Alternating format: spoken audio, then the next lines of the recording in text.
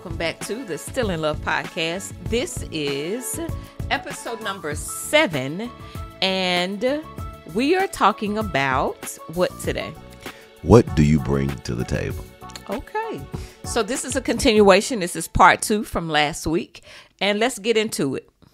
All right, let's talk about what do you bring to the table. So I think last week was really, really good, and this week I think it's going to be even better. All right, what do you bring to the table? What you bring to the table? First of all, when we're talking about what you bring to the table, I think it's important that as a man you bring the table.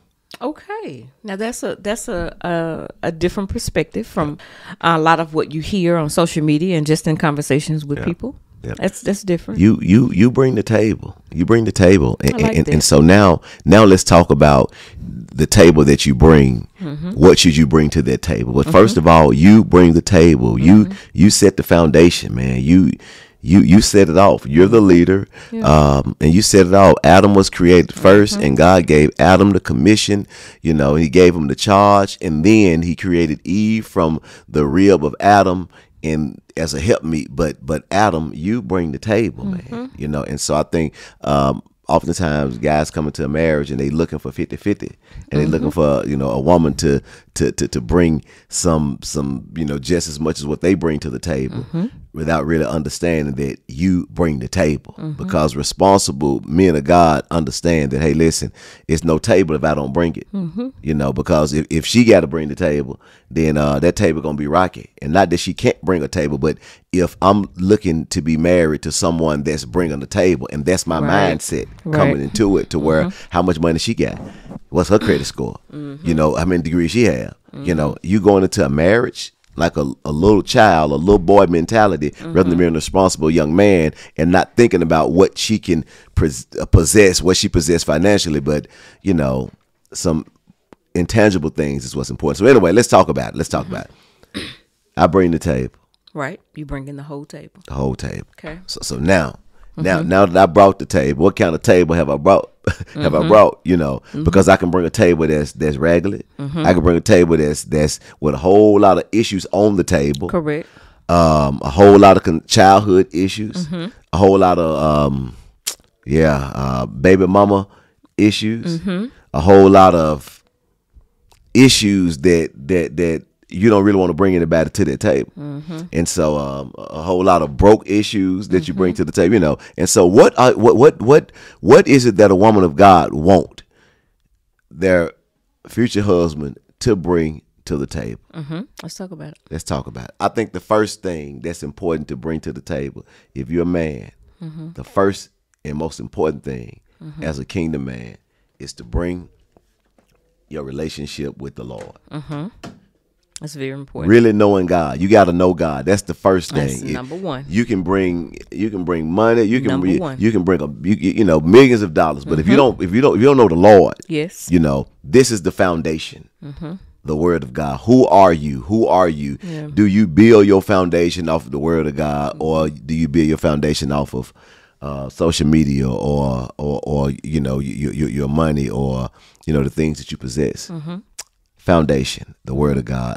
Does he know the Lord? That's the first thing. This is what I bring to the table. I know the Lord, and I understand, because when I know the Lord and I really know him, then it means that he's my head, and I love my wife, my future wife, like Christ loved the church. That's what that means. And so Christ died for the church, and he gave himself for the church. And so that's what he understands. And so, ladies, if you're coming to a table or looking to come to a table, you make sure that first things are first. Not that he go to church. Correct. Not that he sing in the choir. Not that he sing on the worship team. Not that he's a preacher, but that he has a relationship with the Lord. Because how will I know that? How will I know that he has a relationship with the Lord? Because his fruit will show if he has a relationship with the Lord or not. Not fruit. How is he speaking? What's coming out of his mouth? What's coming out of his mouth? Is it words of profanity? Is it words that's demeaning? What's his lifestyle? Is he trying to sleep with you? Is he, involved in premarital sex? What does he do? What's his habits? Do you see the fruit that the Spirit of the living God lives on the inside of him. Don't ignore the fruit. Who living? Who's living on the inside? That's it. Jesus or the devil? Because both of them going to bear fruit. Hello? That's it. Both of them going to bear fruit. And a lot of times people come to the table and they see the fruit that's on the table, and they ignore the fruit that's on the table. Yes, sir. Explain thine self. You came to his table and you saw the fruit of fornication, or the fruit of lust, or the fruit of anger on his table. And you ignored anger, you ignored the fornication, you ignored how he spoke, you ignored his lack of relationship with his children, you ignored the fruit that you saw. You saw fruit of irresponsibility, but you ignored that, and you felt that if you get with him, and if you sleep with him, and if you love him enough, and if you care about him enough, then you can get the best out of him, and then he'll somehow bear more fruit because of his connection with you. And so you ignore the fruit that you saw, rather than paying attention to the fruit and understanding that you cannot change the type of fruit that he possessed. It's his relationship with the Lord. Point blank, period. All right. The next thing that's important that he brings to the table as a man, what's important?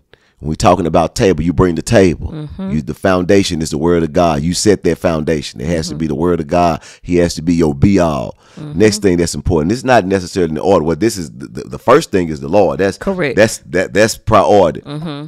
Next thing you want to bring to the table.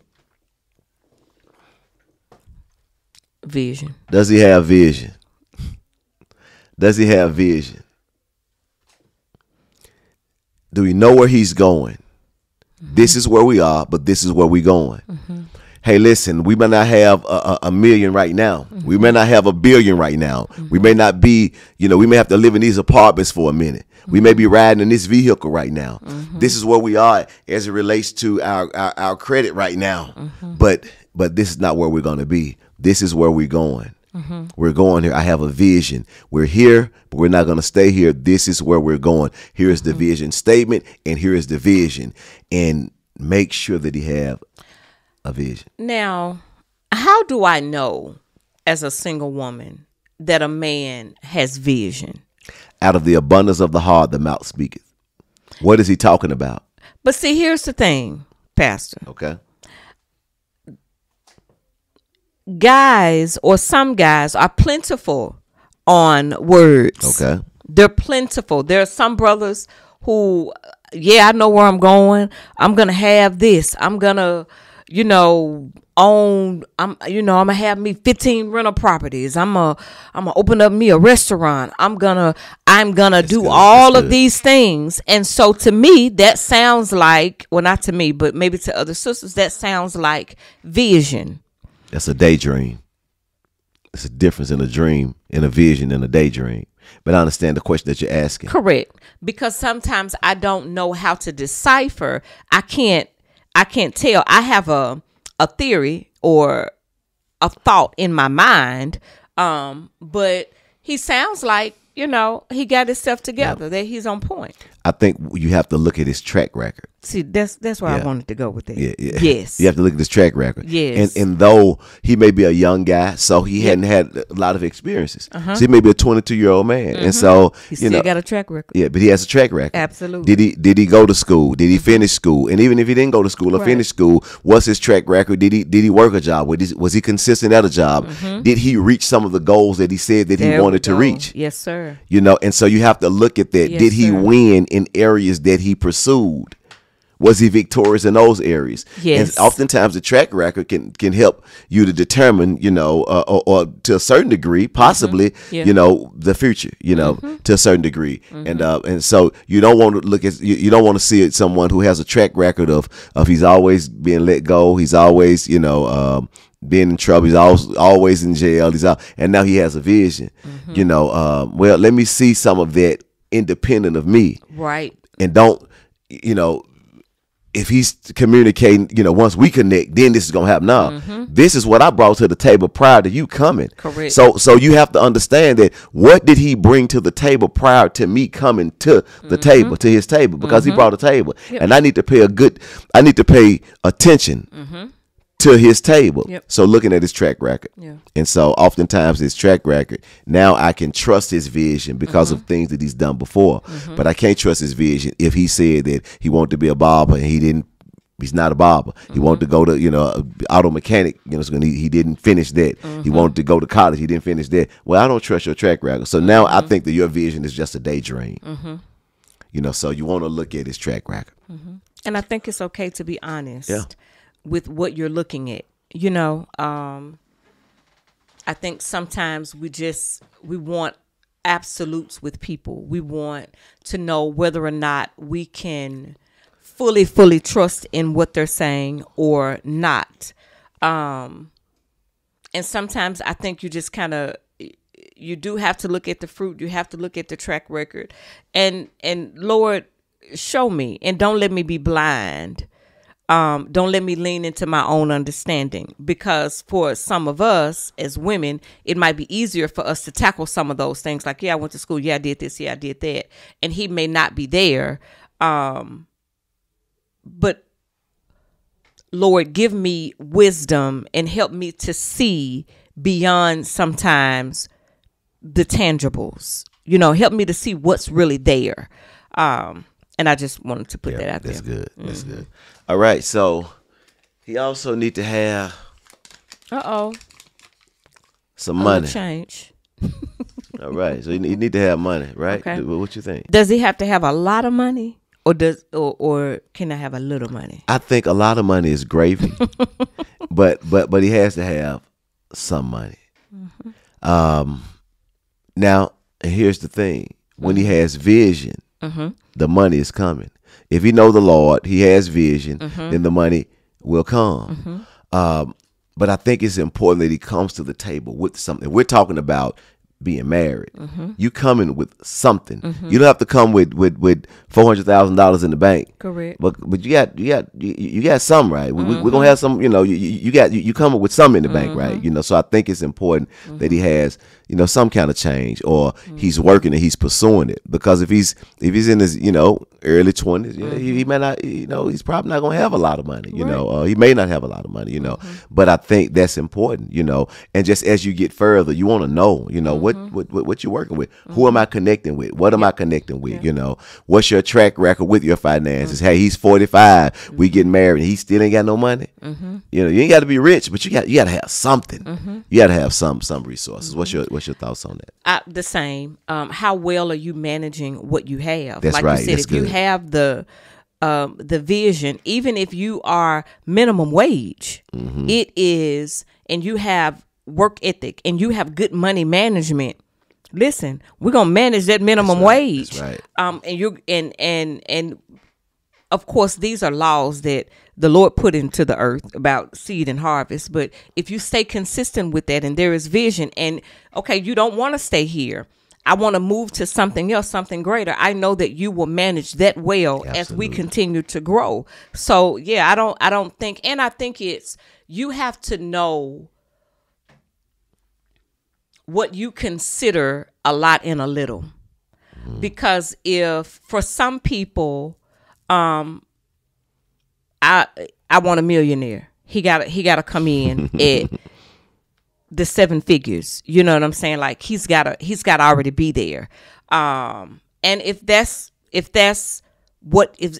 your personal preference, then that's your personal preference. I think just for regular women, and I'm not, it's not even to say that those women aren't regular. I think for most women, being a millionaire is not a requirement. I think really what women want to see is that you manage well. You manage what you have well. And I think that's it. I think if there are any income level preferences, I think those are things that you have to know within yourself, and those are conversations that you have to have with the person that you are potentially in a relationship with. Because if if he has all of these, he's a man of God, he has vision, but the income is low, and that's a no for you, then you have to be honest about, hey, that's just not my preference. If you are used to living a certain lifestyle, then you have to know, then maybe what you currently have is not enough for me to stay in what I'm comfortable with. And I think in time that's worthy of a conversation. But I don't think you turn a brother away, because if he has the other two things, it's only a matter of time. Come on, girl. Before the money comes. And by money, I think money is just one of those conversations that we have sometimes that we don't really talk about the full scope of, because it comes down to, again, my personal preferences and what I deem as enough. Yep.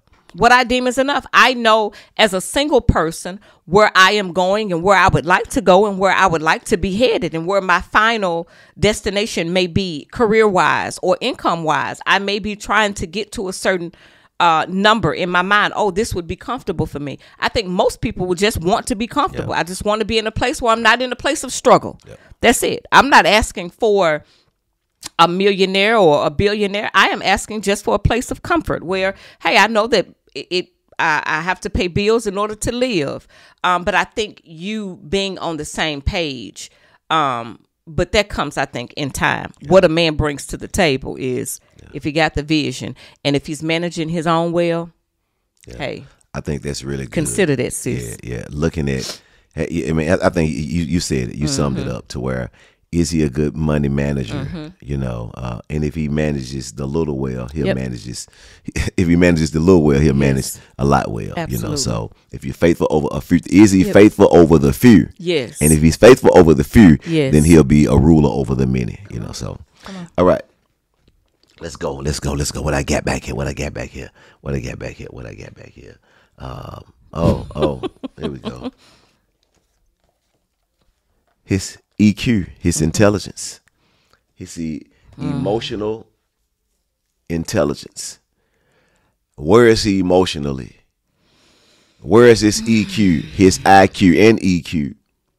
Where is he you want someone, because he can have all the money in the world, he can have all the vision, but if he has a low EQ, a very low EQ, then he's gonna run circles around you. Not just run circles around, he's not gonna be intelligent emotionally, because so that means you want to know his childhood, and he can have a rough childhood, but did he get healing from his rough childhood? He could have experienced trauma, abuse, molestation, but has he received the counseling? Has he gotten the healing from the Lord that he needed from his rough, abusive, molested childhood? And those things are important, because those things help determine your EQ. So where is he as it relates to his emotional intelligence? That is important, because sometimes you come to the table and it's, oh, he got money, oh, he go to church, oh, he got vision, but he got, you know, his esteem is low. He don't his temper is quick. Doesn't know how to manage. He don't know how to manage his emotions. He fights. He clicks it. He has a what do you call that? He's a hothead. A hothead. He clicking on everybody. Yes. Anger management. Yes. He don't know how to manage his anger. Yes. And so because he doesn't have conflict resolution skills. And so it's, you know, when conflict happens, he doesn't know how to handle it. He don't know how to resolve it. It results into a fight, or to him cussing somebody out, or him going off, you know, or fighting, abuse. And so that's very important, because he fine, he look good, he cute, he dress nice, but how is his emotional intelligence? Yes. I can't say enough about brothers coming to the table with a high, even mid to high EQ. When you don't have that, you bring chaos and instability. And I see so many women who they are bringing some great things to the table, but they will still sit at the table with a man who does not have a high EQ, and they end up paying for it in their lives because you don't have the ability to regulate your emotions. Some way, somehow, you lash out at me, or I am on the receiving end of that. When you cannot even identify your emotions, unsure of what you feel, unsure how to communicate how you feel, or how to get yourself to a place of peace, it is impossible for you to give me what you do not have, or what you do not even have an understanding that you don't have. So my heart breaks, honestly, because you see it in young boys. When you see boys playing when they are 9 and 10 and they don't have the ability to regulate emotions, you know that this is, without some measure of intervention, we are setting him up for trouble, because he's not going to be 10 forever. He's going to grow up and he's going to be 21 and he's going to be a 30-year-old that doesn't understand how to be present even with his emotions, whatever they may be, and what do I do with them when I do feel them.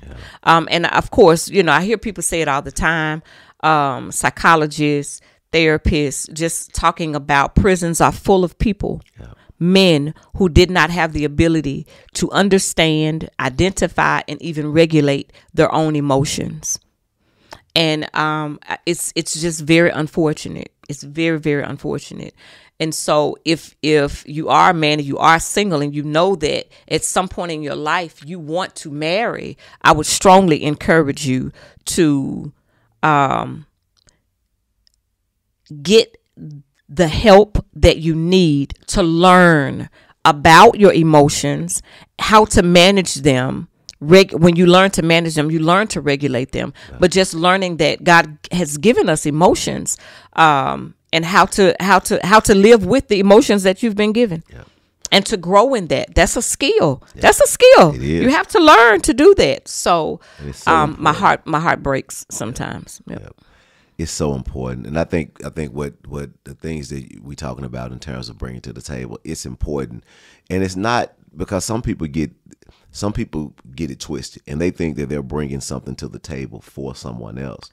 Oh my Lord! You're not bringing this to the table necessarily for someone else. You're bringing this to the table because this is who you are. For yourself. Yeah, this is who. If you never get married, correct, you should have a relationship with God. If you never get married, what is your vision for your life? If you never get married, aren't you looking to have some resources to support your vision? If you never get married, aren't you working on you and your emotional stability? And so oftentimes people are working on themselves for somebody else, and that really never, that doesn't work. You work on yourself for you. You work on being a better you. And when you are a better you are able to present this table. And whoever comes to the table going to be blessed because of what's on this table. Yes, sir. You know what I'm saying? Absolutely. You can go to another city and bless that city, because when you went to that other city, when you go to the other city, you're taking that table with you. Correct. You can go to another job.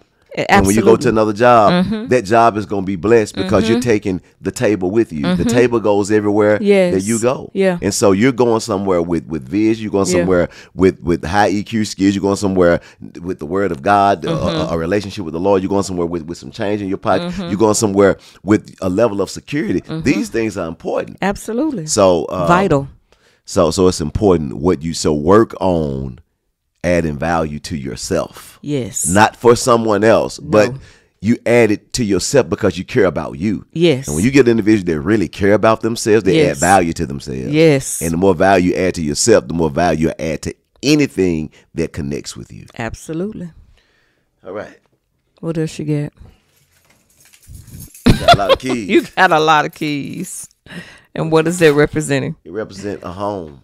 Okay. A home. It got to be a house. A house is great. Don't you have an apartment, a duplex, or something? Aren't you? What are you bringing to the table? You don't have to have a. Before we say I do, where we gonna live? Where we going? you know, or maybe you stacking your money, you know, while you living with your Mom, your dad, parents, whoever, yeah. you know, you're stacking your money. But that vision, in that vision, it's a home is in that vision, and a home is in that vision with or without your spouse, Correct. or your potential spouse, Correct. That home, and you have resources available to do it. Now, some people just, hey, listen, because I'm in this situation, I'm helping my parents out, but I am able Yep. to purchase a home, but I choose to be in this situation to stack my money to be in a better position. But I think having a home is important as we talk about bringing something to the table. I agree. I think if he is in a place to purchase a home, for sure, absolutely do that. But I think it goes back to what you said. I'm adding value to myself. And even if I may not be in my home presently, I am stacking my money to be able to. That is a part of something down the line, be it 6 months, a year, 6 years. I have plans too, because that's a part of the vision for myself. So, yeah, absolutely. All right. Okay. Let me see what we got in here. What's in your wallet? Oh, A credit card. credit card. This represents the credit card represent your credit score. Oh, What is the credit now score? you're meddling. Now What, you're meddling. what you come, man? You come. You got vision, but you got a 500 credit score.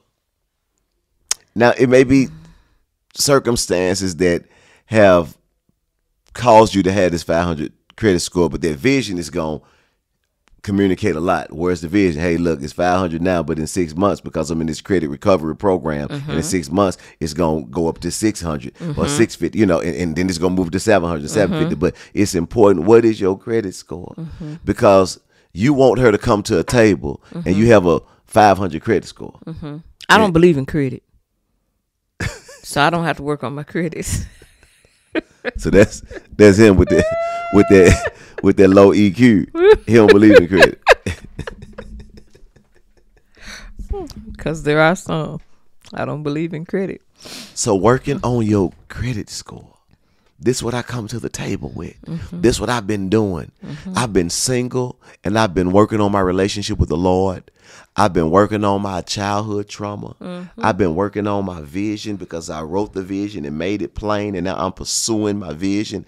I've been working on getting my coins together. I've been working on my credit score so I can have a nice home and not paying a high interest. I'm working on my credit score. I'm working on getting me a place to live in. That's what I'm doing. I'm adding value to myself. So I have a nice table so that if God decides to connect me with somebody, I got something I'm bringing to the table. Absolutely. Something valuable. Absolutely. And so here it is. This is an intangible that you bring to the table, your relationship with the Lord. Because in that comes integrity. Yes. Which is everything. Yes. In that comes discipline. Come on. In that comes character. Come on. So I'm working on my character, my discipline, my integrity when I have a relationship with the Lord. Enough said. Enough said. What else I'm bringing to the table? Enough said. Your phone? Not my phone. Communication. Communication. Is he a good communicator? Are you working on your communication skills? That was a text from my daughter. Okay. Are you working on your communication skills? Can he communicate? We talked before about this to where, he may not be a great communicator, but he need to have communication skills and know how to communicate. Well, he does need to be a decent communicator. He ain't got to be great, but he got to be decent. The basic skills have to be there. Yeah. Again, to me, it goes back. I feel the same way about the EQ. It is disheartening to me as a woman when I hear brothers or I see brothers who struggle with communicating. And I see it for what it is. Communication is a skill. And if most of us are honest, we did not take communication class in school. We took it if you went off to college, we took it in college. And that was mostly just teaching you how to get up in front of your class to do an oral presentation. But it was not about mastering the skill of communicating, saying what you're thinking, communicating, even with small things. And I think, for most men, they just weren't in an environment where that was encouraged and or taught.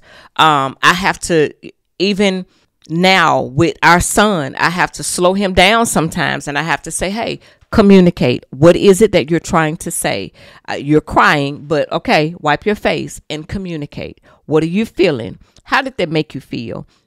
Because I want that to be a place of comfort for you, because that is a skill that you learn. You don't wake up learning to be an effective or a good communicator. You have to learn that. And people think, even for those who, like people who talk a lot, like, oh, well, I'm a good communicator because I talk a lot. No, communicating is being a good communicator is communicating in a way to where who you are communicating to understands what you're saying. And that requires a certain level of skill. Yes. And it just requires practice. And unfortunately, there are a lot of brothers, and yes, I know there are sisters too, but there are brothers who they've not had a lot of practice in learning to communicate. Yeah. Getting it right, getting it wrong, that's a part of the practice of learning to communicate. Sometimes getting it wrong, like, oh, I shouldn't have said that. Let me try it a different way. Or just expressing, talking, and I just, again, it's so disheartening because you see it so often, more than I would care to see it. Yep. And you have some people chasing the bag, and rather than chasing the bag, don't say it. Don't say it. Rather than chasing the bag, seek after communication skills, bettering your communication. You know what I think. I know, people have such a love-hate with social media. I certainly do. It's more of a hate than it is a love. But I would really love if some things were normalized on social media. I saw this young man. He came up on my feed. The only social media I do is TikTok, and it's really for the laughs. But this particular young man, he was learning to read as an adult. Mm-hmm. And I thought it was so beautiful to see, because he was vulnerable enough to say that here I am, an adult, well into his 20s, and I don't know how to read. And there were people that was reaching out to him and saying, hey, we will be glad to help you. Hey, click here. I'll link up with you. I'll help you out, so on and so forth. And I know that there are other brothers just like that. But along with reading comes communication. And I think that sometimes where there are gaps, us normalizing, filling in the gaps. If you are not a good communicator, go to a class. Well, where are those classes? But the point I'm making is, I would love for us to normalize fixing our weaknesses as opposed to covering them up with other things, because there are a multitude of people who are great business people, great businessmen, great business women, but we are poor communicators, don't communicate well. Yeah. And I wish there was more space and room for us to not fake it like we had it together and really say, hey, yeah, I'm excellent over here, but right here in this area, I could stand to do better, and not just admit that I want to do better, but this is what I did to improve myself. Because the reality is, it's a skill. It's not something that you are born with. And it's just, hey, we have to learn how to do some things. And when you see children learning to walk, you don't ridicule them. You don't laugh at them and say, look at them trying to learn how to walk. You encourage them. Come on, yay, come on, walk towards me, walk towards me. There's some encouragement there. So I just, again, it's just one of those things I wish we could normalize. Hey, I am weak in this area. Yep. And I guarantee you there will be individuals in your life who will be doing the same thing. I'm so proud of you. I'm so glad that you are working on that skill. You are working on that in your life, because it's going to make you a better man. It's going to make you a better man. You are going to exist with people around you better when you learn to communicate. So rather than chase the bag, learn how to communicate. Come on. Because when you learn how to communicate and you communicate well, the bag will come. All right. Amen. Got him. All right. So these are just some of the things that I think that's important that we bring to the table as men of God. And so, you know, we talk about being a better me. And I think this is a part of being a better me, working on my relationship with the Lord, working on my vision, working on the home, working on my credit score, working on my job, my skill to bring in resources, working on my communication skills, and working on my EQ, and investing in it, investing time in it, and getting better in those areas, those tangible yet intangible areas as well. And when you bring that to the table, you bringing something serious. You bringing a unicorn to the table. And the blessing to me is that I know brothers that bring all 7 of these things to the table, you know, and these brothers are really unicorns because, you know, they serious about their relationship with the Lord, and they've worked and they continuously work on these other areas of their lives. And so I think that's key, you know, for any brother that's out there that's listening. This is key for you to strive to bring these to the table. Listen, we got to stop. We got to stop right now. Right. It's got to be a part 3. I don't know if we ever had a part 3. This is some good stuff. This is some good stuff. So we gotta have a part 3. So make sure you come back and tune in for part 3. Sounds like a plan. All right, y'all. Don't just start in love, but stay in love. Bye, y'all. God bless. Thank you for listening to the Still in Love podcast. We hope that you have enjoyed this episode and it has indeed blessed your life. If it has, we need you to do 3 things for us. 1, we want you to subscribe to this podcast on your favorite platform so that way you can be notified when a new episode drops. Number 2, we want you to review it. Click on that 5-star and let us know how much you enjoyed it. We absolutely love feedback here at the Still in Love podcast, and this helps us to make sure that we are scratching where there's an itch. And number 3, we want you to share it with a friend or family member. Also, if you have a question, we'd love to hear it and even talk about it right here on the podcast. You can submit those questions at stillinlovepodcast.com. You can also connect with us on Facebook and Instagram at Innovation Church Memphis and on TikTok at We Are Innovation. Until next time, peace. Don't just start in love, but stay in love. Thanks for tuning in to Still in Love podcast.